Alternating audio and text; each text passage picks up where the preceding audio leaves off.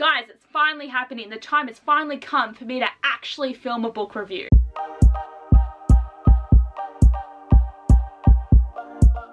I am so excited because I have been dying to talk about A Soul to Keep by Opal Raines for months, because I read it back in June and I wanted to do the book review. I wrote all my thoughts on my phone, and it has taken until August to actually film this review, to the point where I forgot everything that happened. So thank God. I wrote many notes that I have put in order in my review book. So I have this as well, because what also stopped me is doing this takes time. I spent this morning writing 9 pages of stuff. So this is going to be a long review, but I'm excited because I need to delve into my feelings about the monster romance that I never thought I was going to read, but I'm totally obsessed with.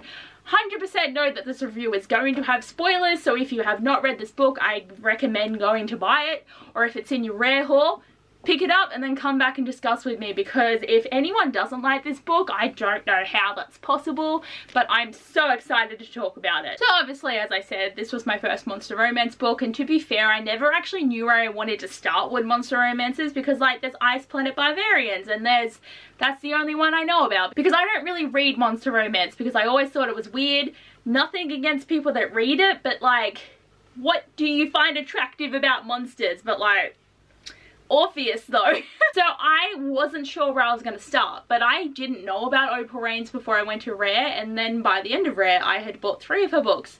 The covers drew me in, and when I realized it was also basically a Beauty and the Beast retelling, even though she hasn't said that it is one, and Beauty and the Beast is actually mentioned multiple times in the story, it is.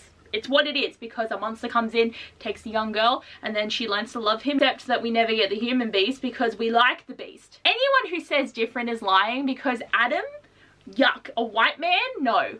Beast? Perfect. But basically the plot of the book is every 10 years, a Dustwalker, who is Orpheus, comes to one of the 3 little villages in this area and takes a bride. It can be a female or a male, it doesn't really matter, but it's basically a companion that he takes with him. Then he gives the selected town a protective spell that keeps them safe for 10 years from the demons. And basically no one knows what happens to the brides afterwards. They don't know if they get eaten. They don't know if they just live with him for a continuous amount of time, but they never see them again, and honestly the villagers don't care because they all suck quite a lot. And Rhea, our main character, was a lone survivor to a demon attack when she was younger, and because she survived, people think that she's a bad omen and she brings the bad juju, so they basically have left her locked up for like 20 years, and when the next 10 years comes, they're like, gosh, she's perfect. And you're meant to be a willing sacrifice, and they say to her, basically, you can go get killed or we will lock you in prison. So she decides to go get killed because she might be able to escape, because she's at least out in the open and not in a cage, which I would also agree with as well. And when that happens, he takes her, they go off, and she really starts to wonder, is he actually a monster, or is he actually like a nice person and nicer than most of the humans that she knows? So one thing that I really loved about this story is how fleshed out the world actually was, because we have the human worlds and all the human lands, and then we have the Vale, which is where all the demons live. So the demons can go out of the Vale to get humans and eat them, obviously, and then they go back into the Vale. But there's certain circles of the Vale, so like all the smaller demons are on the outside, and then as you get in closer, the smarter ones are inside. So Orpheus, it's like you have to walk like a day or 2 to get to his house. So obviously Dustwalkers aren't demons, they're half demon, half human, but they are quite different because they can be intelligent, but demons can also be intelligent. And basically how many humans you eat is how intelligent you become. So there's some demons that are almost like humans, like they don't look human, but they're so smart because they've eaten like 1,000,000 of them. So Orpheus has eaten a lot of humans to be as smart as he is now, but he still has really bad blood loss. So that's the issue, because he wants to eat her, but he wants to also be with her, and he just wants a friend. So there's like a lot of issues going on with the situation there. But most demons are afraid of Dustwalkers, and especially because they've got massive animal skulls. So basically when Dustwalker or Madka is born, they're like a little black globby thing, and when they start to eat animals, that's how they get their bones and characteristics, but they still look humanoid. That's basically the gist of how that happens, but I was very intrigued by how everything was fleshed out. There's also magic, because there is like, not witches, they call them like, what do I call them? They have a name for the magic users, like they don't call them warlocks, but like basically Orpheus ate some magic users, so he can also use magic, and he uses it to protect his humans. and himself. So like there's a lot of interesting stuff. Like I feel like it was very developed, and I'm so excited to continue on because there's got to be more developments with different magic as well, and I'm excited. Rhea was a really good character to follow. I really appreciated the way that she was actually such a strong character. Like she was not really afraid, and that's a good thing because demons and Dustwalkers also feed on fear. So if a human is really scared, they're more likely to eat them. So there's a lot of situations where Rhea wasn't scared of him that stopped him from attacking her. Like even early on in the first day where some humans came and attacked him, she ran away, but then she could hear him stumbling after her and he was in his monster form. And Rhea turned around, he knocked her over, and basically he was about to eat her and he laughed in his mouth because his whole mouth was over her face, and that knocked him out of it. So she, being someone that doesn't really feel fear, was a good point, because that definitely meant that he wasn't going to kill her, which is a good thing. And she actually handles being taken and just Orpheus in general really well, because like a lot of other times Orpheus has just killed them because like he couldn't handle being around them for long. Like the longest one he had maybe lasted 3 weeks, and that's because they got their period and he killed them. So that's a drama. So obviously like Rhea is a lot better at dealing with things with him, and he also starts to learn to trust her a lot more because of her personality, which is good. And like she takes an interest in the things that he does. Like when he's doing protective charms, she like wants to help, and she learns how to do certain things herself. She learns how to use a sword and defend herself, which is also really important. And she like cooks her own food, she dyes her own clothes, and literally anything she does intrigues Orpheus. So I just really liked following her, and I feel like she developed quite beautifully to becoming this really like strong warrior woman with her demon monster. It was a great time. 100% though, Orpheus was my absolute favorite. Like compared to Rhea, like she's like gonorrhea. But I love him. I did not expect to be obsessed with him because he's literally the monster. And I will say without a doubt, he is the most adorable character I've ever read about, and I've read Heartstopper. Like, that is a strong thing to say, but it is true. He has been alone for so long, and he is just so lonely and sad that he just wants a companion, because there is a whole thing about the brides that I will get into, but he was just happy to have a friend. That's why he started to take male companions, because he just wanted company. Like, he just wants someone that he can dote on and provide for them and protect them. Like, that's what he's built for, to be a protective entity and have a bit of love in return. But he's been burnt so many times before because he's either killed his humans or they were taken from him or some accidents happened, and his first human, who he was with for 5 years, broke him so badly because she left that he's so sad. He's a sad boy. To become Orpheus's bride, you have to give him your soul, and he takes it and then he keeps it. So a soul to keep, and basically you get to stay with him forever. And at this point we didn't know what that entailed, so it could mean anything. You might be the same, you might change into something different, and in Rhea's case she does turn into something different. And I don't know if this is going to be the way that it's always going to be with each character, or it's going to be like a new thing each time. I really don't know, but it has to be very important because it's basically, you have to give it willingly. It has to be of love. Even though later we found out you can just take them, but you can only do it one time, and you need to really make sure it's someone you really want to do it with. But I know that he's a monster and he's literally killed so many people, but I just love him. And I also just want to talk about some amazing moments that all involve him. Quick snapshot, because there is many things that I can talk about, but this review is already going to be so long because I'm just upset. First thing is the way that Orpheus is just so wanting to just sit his head in Rhea's lap and just sleep comfortably. Something about that just gave me so much joy in my heart, because he's just such a soft boy that that's what he cares about. He just wants to be comfortably sitting with her while she like pets his head. Excuse me? The baths? The baths, okay? Because basically he has to do this like whole salt circle around the house. He has to put charms all over the house, and he has to clean her with this special oil twice a day because he uses his gloves to make sure that they don't sense her. And when he cleans her, it's everything. It's right in everything. And at first I was like, this is so weird, it's too much, does he know what he's doing? To then being like, oh my god, because it started to get a bit steamy in that bathroom. All I'm gonna say, but like, damn. Then that scene where he was so intrigued by Rhea's arousal because she had a dream about him, that he's like come into the room and he's like hovering over her And of course, he's like, I need to taste it. So he's like, you know, down there. And he broke her hymen. And he thought he broke her. And he was so terrified. He's just like, oh my god, you're gonna die. And there was blood. And he obviously was like, because he was like, am I going to fucking eat her? But he was fine, but it was hilarious because he's just like, oh my god, oh, what have I done? Like, it was hilarious. That time where Rhea made a run for it and that fucking spider came and was like trying to eat her, and the Orpheus came and saved her. Then he got poisoned and she literally had to like drag him all the way back, get him into the house, put him on the bed. I don't even know how she did that because she's so little compared to him. Like, look at the fucking size difference. I don't understand. And then she like had to sleep under him so that his scent would protect her because all the demons were trying to get in. And like a day later when he woke up, he was so horrified to find out that she hadn't eaten that he literally like sprinted. He was speed, man. He got out of there, got her some food, and he's like, don't do that again. And she's like, I'm sorry. So as I was reading, I was starting to question about the fact that Rhea hadn't had a period yet, and I'm like, this is gonna happen, right? This is gonna be an issue. Literally the next page she got her period and Orpheus lost his shit. So he basically went outside as far as he could to like the salt line and was literally dragging his nails through his skin to not kill her, because apparently period blood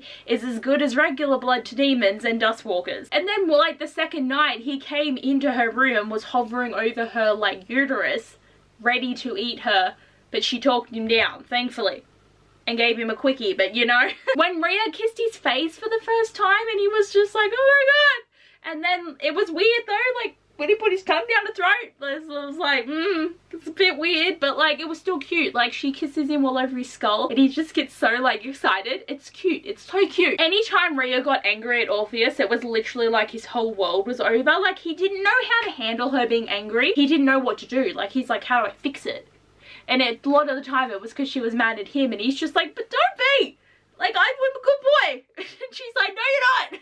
So like their interactions and banter were so funny sometimes, I swear. We then had Orpheus being so jealous of that other Mavka that like when they had the fight, Rhea was trying to help the other Mavka with his wounds, and then Orpheus was just like, Rhea, I hurt too. And she came over to him and he was excited. So he's just like, she's mine, bitch. Like, it was the best. Like Rhea reading Beauty and the Beast to him, and then he fell asleep on her lap again. Like, oh my god. Okay, the sex, I'm not gonna lie, it was weird. It was weird because I'm used to reading books with penises. And it was a penis, but it was weird, man. It was purple. It had tentacles.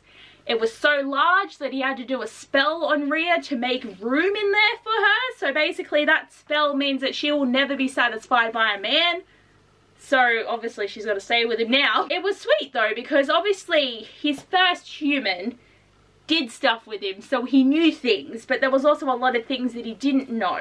So like he never really realized that women could be on top kind of thing, and he didn't realize that women would want to play with that part of him. And it was interesting to see him develop in that way, because he's the only Mavka that really knows about this stuff, I feel. And it depends on who I read about in the next books, but like the other Mavka, who's going to be book 2's person, I think he's really clueless, and I'm excited to see how that develops. But it was very interesting, went for a long time to be honest, but like I just was like, my god, this is a different sexual thing going on here, and I'm like, okay, that's how it is. The way too that Orpheus just wanted to have sex with her 24/7, like he was just kind of always inside her. He fell asleep in her one time and I thought that was kind of weird as well. But Rhea went and slept in her own room, and Orpheus came in and he was so sad because he's like, why do you hate me?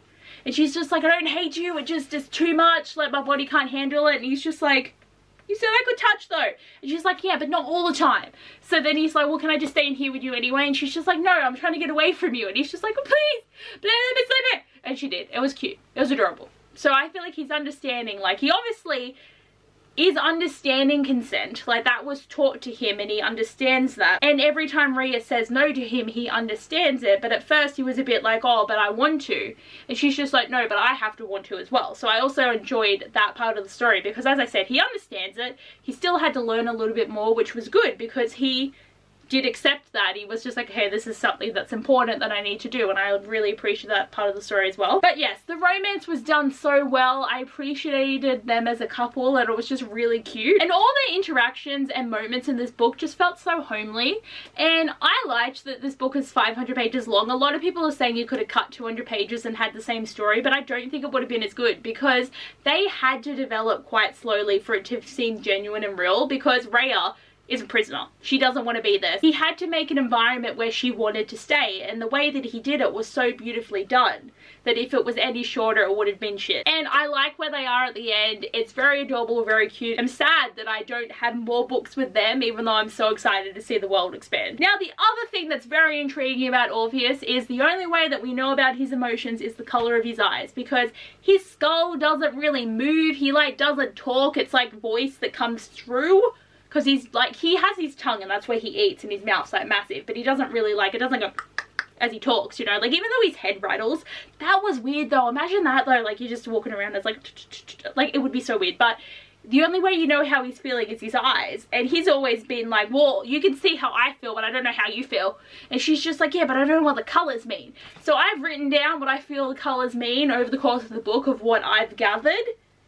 And I just think it's the best part of the book, to be honest. So red is hunger, anger, and like blind rage. And there's like different levels of red there. But basically red is like, do not be near this boy right now. Purple was his desire and arousal. And it was so fun figuring out that one, because he started to have the flickers of purple really early on. And Rhea's like, what is that? And then when she found out, she was just like, oh my god, he loves me. Yellow was like happiness and pride, and we got to see that a lot more as Rhea developed more, which is really fun to read about. Blue is his normal eye color, which made me really upset, because blue means sad, concerned, empty. Like he's just a sad boy because he's lonely, so that's why his eye colors are always that feeling, because he has nothing else. White was fear and surrender. Two very different things, but I really appreciated that was a thing that was like a part of it, because obviously he gets very scared when things happen to Rhea. Pink was embarrassment, awe, and love. And it was funny to actually have to figure that one out, because sometimes it would be an embarrassing thing, but other times it was a really wholesome thing, and I'm just like, but why are you embarrassed? And then it's just like, because he loves it. And then green was possessiveness, malice, and jealousy. And what intrigues me is the Mavka, because I keep calling him that because he doesn't have a name yet, but he's going to get a name in book 2.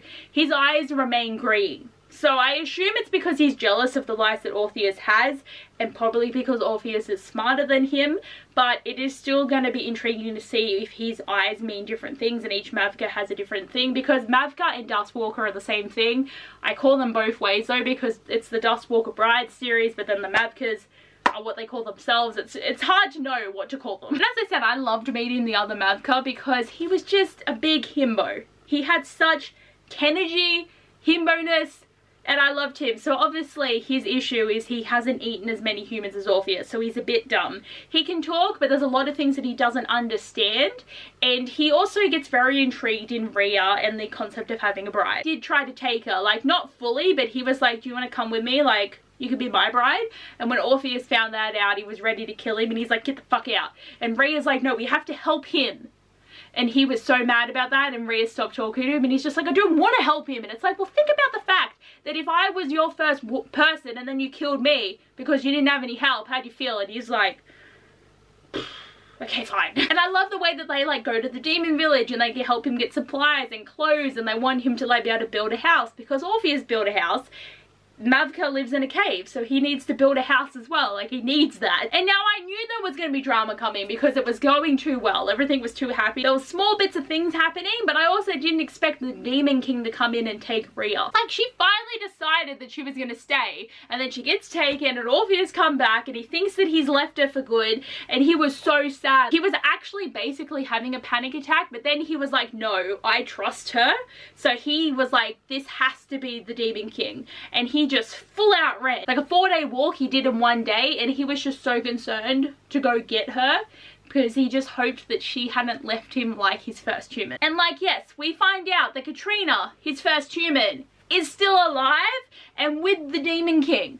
So that was not fun because she has this whole deluded idea that Orpheus was a monster when he's not. Like, she's spun this massive web about how he forced himself on her and he kept her prisoner and he did all this stuff, and she's like, oh, I just let it all happen. And I understand that it's a survival mechanism, but she's actually such an asshole that I'm like, I don't care what happened to you, man. Like, she has this whole concept that Orpheus is the villain in her own story when he just needed to understand things, because you can see with Rhea that he is a good person, he is protective of her and he understands her needs and wants, but Katrina was never able to really express those to him, so that's why her experience is so different. But she really has tainted and broken him that it's so hard to read about. And then for her to come parading in being like, we're gonna kill him because he's a bad guy and we've saved you, Rhea. And Rhea's like, I didn't need to be saved. I was happy on my own with him. And we also find out that Dustwalkers, because they don't die, like if anything happens to them, 24 hours goes past and then they like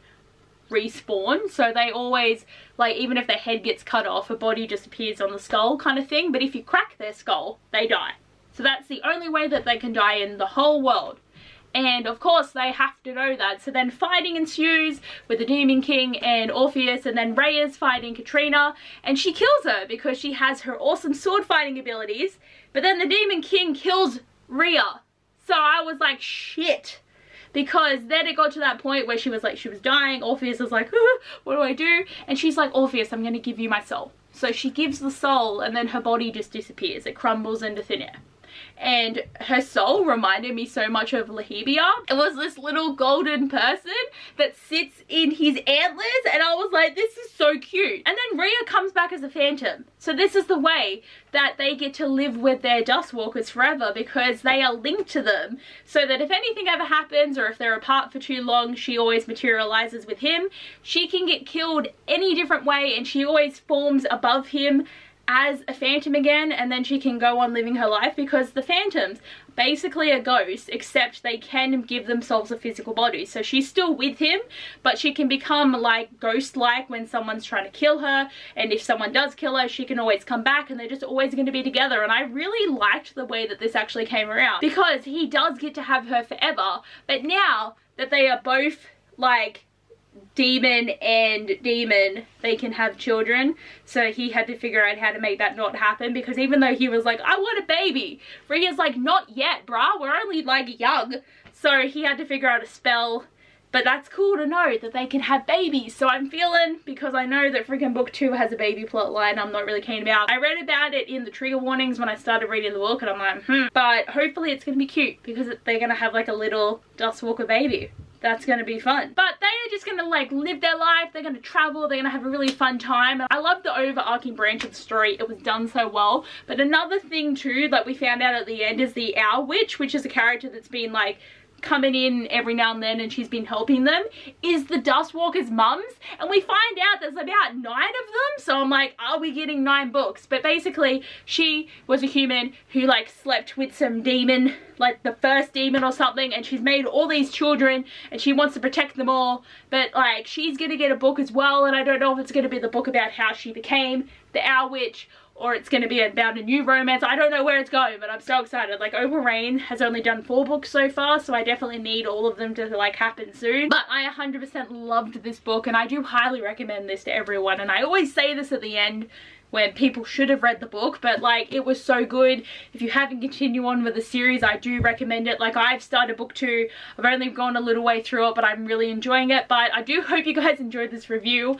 I have waffled on a lot, but I had a lot to talk about apparently, but I loved it so much. And just please comment and tell me what you thought of it, because it's such a cute story. But anyway guys, thanks for watching. I hope you enjoyed, and I'll see you guys next time. Bye!